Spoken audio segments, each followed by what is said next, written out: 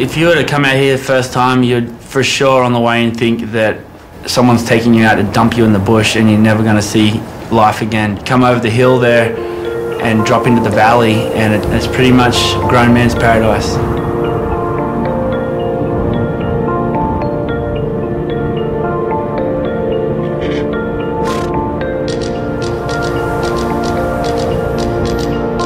Being able to have a place like that is pretty ridiculous, actually. It's a big space, and I never thought I would ever imagine of having something like this. I think the one best thing about it is it's super private. Nobody else around but who you want to be around.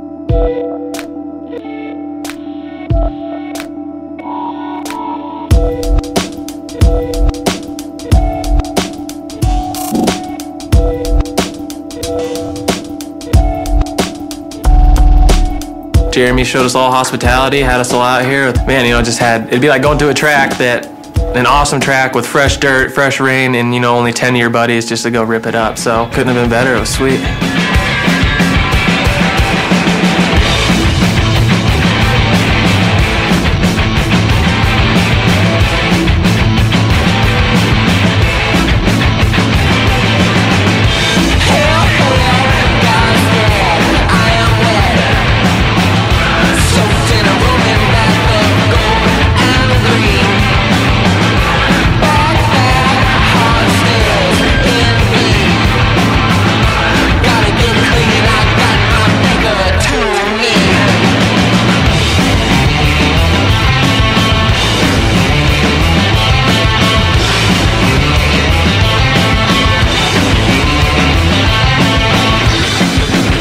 My favorite guy to ride with probably be Jeremy McGrat. Love his flow on the bike, his style, and MC is always so smooth and just drilling everything.